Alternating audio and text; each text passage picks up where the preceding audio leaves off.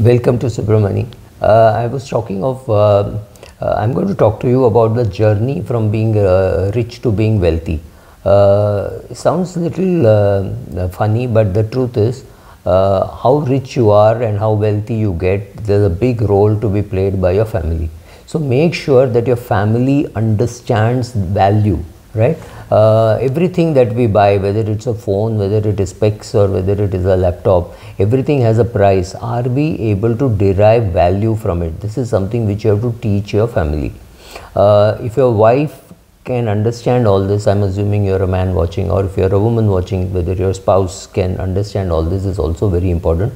Because when one person tries to save money, the other person blows it away, then it makes no sense. I mean, it's like filling water in a bucket or in a drum. If there is leakage at the bottom, it will never get filled up. It doesn't matter with how much force you're putting water from the top.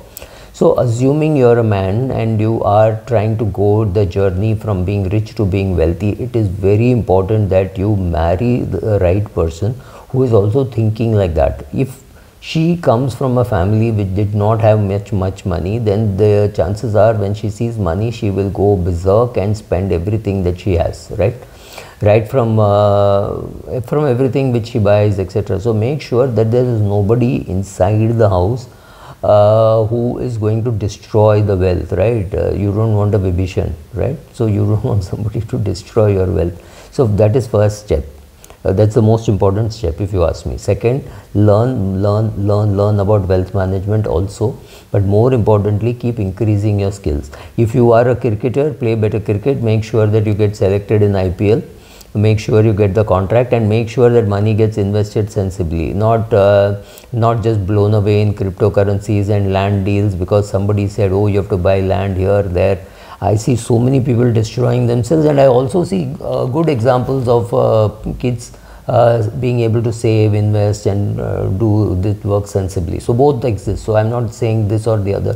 So increasing your income is step one. Whatever, by education, by skill development, by talent, by choosing the right sport, right?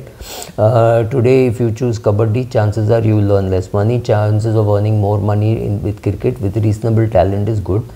Please realize that I'm just making generalized statements. I'm not saying playing cricket will make you rich. I'm just saying even in cricket you will have to do a lot of effort. You'll have to improve your fitness. You'll have to make sure you play in local IPLs other than the Indian Premier League, right? So there could be a Tamil Nadu Premier League, there could be a Navi Mumbai Premier League, whatever. You start playing in all those places, right? All those things to improve your skill to earn more money. That is step number one. Step number two, live well within your means. Decide where to put the comma. Live well within your means, or live well within your means, comma, whatever. But make sure that the excess money gets invested very smartly. It is not just to say that, oh, I'll put all the money in an index fund or whatever. Hire a consultant if you do not know how to manage money, which is very important, because in cricket or in acting and all, you get money at a very young age. So if you're 22, 24, 25 and you get a lot of money by Indian middle class standards can even be a couple of crores, right?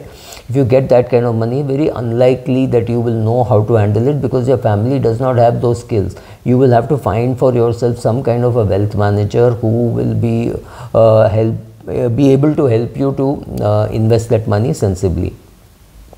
So that find the journey of investing, that's very important. Also, when you're creating assets, it doesn't mean that asset has to give you a return immediately. If you buy a piece of land and hold it for 10 years and it appreciates, it has not given you any income, but it has given you wealth creation. Similarly, in mutual funds, if you go for the growth option, you will not get any income, but you will create wealth. And after that, at some stage when you want, you can withdraw. It's not as though you can't withdraw day after tomorrow from your mutual fund. You can, but you shouldn't.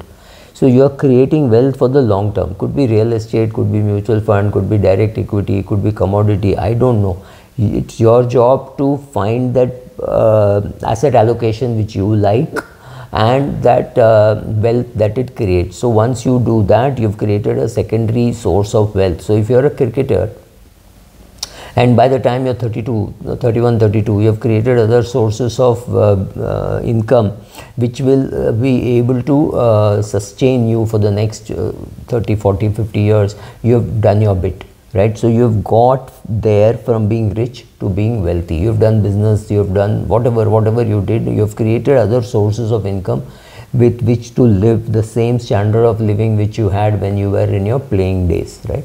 So you have created that wealth, so that's important. Create additional streams of income if you need the income. If you don't need the income, it could again be a growth option. So mutual fund, it could be a growth option, whereas if you do some other business and the side income, that income will be a current income, right? So some of these steps, and very important, start catering to your internal scorecard. Do things because you like, don't do things because others think you like this and you want to show off. If you start living just for yourself, saying I don't care what other people think, right, you will not have a problem. That is a very important shift that you are making now from your living for the others or external scorecard to internal scorecard. That's very important. Plan for that life which you will enjoy because you like it and you want to do it, not because the world thinks, oh, I must go on a vacation to Egypt because everybody is going to Egypt, or every poor person who tries to save money is going to Vietnam. Whatever, it's not necessary. You can go to Goa if you're in Bombay, you can go to Shimla if you're in Delhi. That could be good enough, right? So live for yourself. Don't live for the outside world. Don't live for the number of stamps on your passport. Doesn't really matter. Thank you.